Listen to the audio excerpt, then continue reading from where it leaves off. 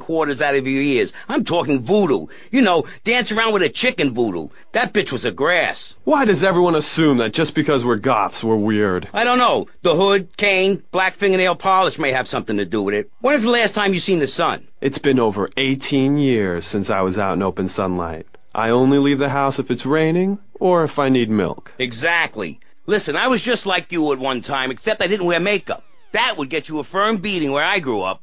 I'm happy to give you a sample of my course, Learn, Start Doing. I promise you'll run out and buy some colored clothing and listen to some music other than people groaning on and on for half an hour about how much it rains in Manchester. Life is what you make of it. Look at me. I got a condo, a hot tub, a lot of girls. Listen, you're really bringing me down, which is hard to do. I've been to the other side many times. Sometimes I barely come back. It's all about astral projection. Like right now, I'm projecting myself into the women's bathroom at the fairgrounds. Hey, that's a good trick. Maybe you and I should go into business together. Oi, look, I've had enough of this love fest. You're a motivational conman. And you are a maniacally depressed loony with anemia. You guys should hate each other. Did you say love fist? Those guys are so super.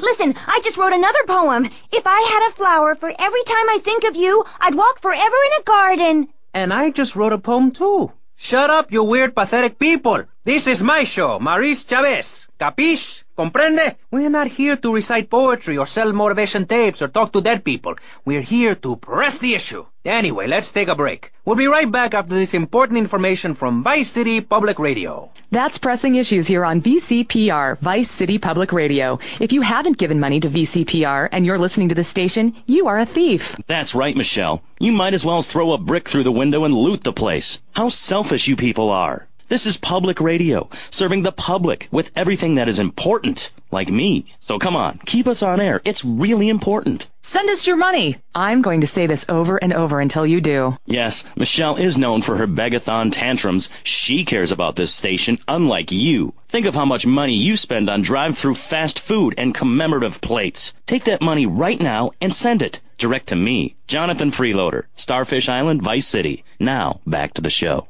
With Maurice Chavez, the asshole. You're correct. He is an asshole. I'm Maurice Chavez. Welcome back. I used to be a performance clown. Now I'm running a debate show. Funny how things turn out, eh? Or is it? That's the question, you see. If we look upon life as a positive experience, do we make it any better? That's what we're discussing right now here on Pressing Issues. Free radio with free ideas. Just keep those donations pouring in. Don't sell out to corporations. We all need a voice. Really, we do. And today, right now, we're giving a voice to 3 very different people discussing positive thinking, a healthy mental attitude. We've got a goth depressive, we've got a very happy orphan, and we've got a motivational speaker with a number of systems. So let's start with you, Constantinos, you strange, creepy creature of darkness. Have you got a positive mental attitude? I like to think so. Oh, really? Misery and suffering, it's everywhere, man. And I actively want a fatal disease. What bad can possibly happen to me? You could win the lottery. The lottery, that's for people with hope. I don't enter the lottery. You could. Damn, you two, help me here. I think he's great. I think he's really sweet. I love your hair. It reminds me of a big shaggy dog with long, greasy, straight hair. You know, Chavez, this weird goth guy, he's got a point. I mean, in many ways, what he's talking about is covered in my 3-step program, Tape 17. Motivate, demonstrate, then motivate again, Part 9. Facing home truths. You see, we all have to face up to a few home truths. I'll never be prom queen. Jenny will never have her parents. You'll never make it in the entertainment business. It's about realistic goals. I can change your life. Just a second, Robot. What isn't covered in your 3-step program? What don't you talk about in your Library of Congress-sized tape cassette library? Whatever we talk about, grief, goths, depression, changing lives. Who are you? What have you done that's so great? You wear a cheap suit. Your hair is stuck rigid with spray. Your breath stinks of whiskey. You look like you sell drugs to people. You're a joke, buddy, a bad joke. Oh, now this is getting personal. I come on your cheap-ass show, I spare my valuable time, I cancel several important speaking engagements, I talk to thousands of VIPs in order to spread a message of hope. And this is how I get treated. I get insulted by a man with dandruff, I get slandered by a guy who couldn't amuse a birthday party of 9-year-olds, I get attacked by a guy who works on a volunteer radio. This is not volunteer radio. I earn a salary. How much? How much do you earn, Chavez, big man, tough guy with a microphone and a cheap jacket, and a look that says my highest hope in life is to work in a bookstore? I'm a go-getter. You're a cheapskate. You're a fraud with nothing to tell people, and no way of helping people. Excellent. I'm really loving this. I hope one of them gets killed. Shut up, dork. All the bunnies are stabbing each other. Shut up. I have a condo, I have a hot tub, I vacation in Aruba. Vacation is not a verb, moron. Yes, it is, because I'm a VIP. I'm very important. And I'm a teacher, a wise man, not an opinionated dolt, a naysayer sitting on the side of life criticizing others while all he can do is get a crappy gig down at a moron station. A man who lives with his mother. I'm between apartments. And I'm between mansions, Buster, from helping people.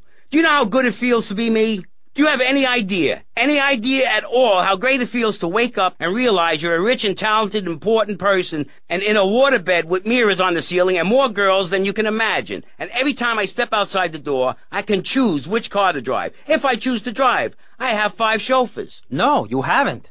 Yes, I have. Sweep it under the carpet. That's my motto. If I can't see it, it's not there. Look, I hate to burst your bubble here, but I know you live in a very small apartment overlooking the gasworks. You ain't a big shot. You ain't even a medium shot. You're an asshole, a creepy jailbird who doesn't know the first... I have a message. I can save lives. I'm a savior, my friend. I have a gift for communication, and this is how I get treated. I get insulted, I get paired with a pair of retards, a guy who's afraid of the sun, and a girl dosed up to the eyeballs on antidepressants. Sweetheart, I can get you something much better. These pills are very strong today. Maybe I took too much accidentally. Oh, well. This chick is out of her mind. I thought I was going to get to help people on the radio, to demonstrate my program, to help you, Chavez. Those people on the phone said you were a desperate, lonely man on the edge. Leave! Leave right now. Get out of my studio. Go get your own radio show. Go save some other people. Hey, I'm not leaving till I have the opportunity to save people and sell some tapes. You can call right now and send in the money order. Soon you can have a luxury condo and a waterbed and a suit made in Singapore based on the latest Italian style. Enough! Enough now! Shut up! Hey, vampire boy, I'll give you $20 if you can put a hex on Chavez. Dark forces, I summon you to me.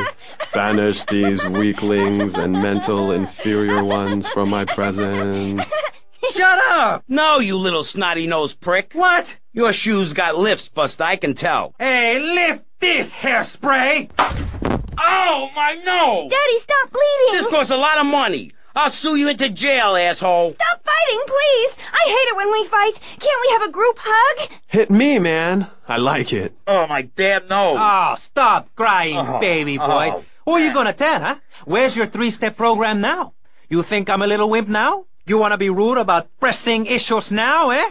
You think you're a tough guy from the gutter now, eh, my friend? You think you can screw with me, with Maurice Chavez? What you thinking, asshole? I'm sorry. Please don't hit me again. I love your show. I think I understand this positive thinking. And that was pressing issues. I think we covered a lot of ground. We learned all about how to press the issue. And remember, if at first you don't get hurt, hit the guy very hard in the face with a paperweight. It just worked for me, and I feel like $1 million. Let's tell you a little bit more about exactly how public radio is financed and quality programs like Pressing Issues come on the air. Don't go away. That was Pressing Issues, and this is Vice City Public Radio. We hope you're enjoying the show as much as you're about to enjoy listening to me and Jonathan Freeloader. Hello, everybody. Hi, Jonathan. How are you? Heartbroken, Michelle. Why, Jonathan? Why? Well, because it seems people just don't care anymore. I mean, where are people's priorities? We have campaigned tirelessly for public radio for literally months now, and the station is still in trouble. But a man with a hygiene problem puts on a pop concert, and suddenly everyone has money to hand over to starving kids they've never even met. I think it's a disgrace. Yes, people are very shallow. Like you? Exactly like me. But radio is much more important than food. I have a good mind not to let them go back into Pressing Issues this time. You have to give us some money. It's a disaster. That's what it is. What's wrong with you people? Please. We're struggling to pay for our second homes here. And I've only had 3 vacations this year. You poor, poor man. Let's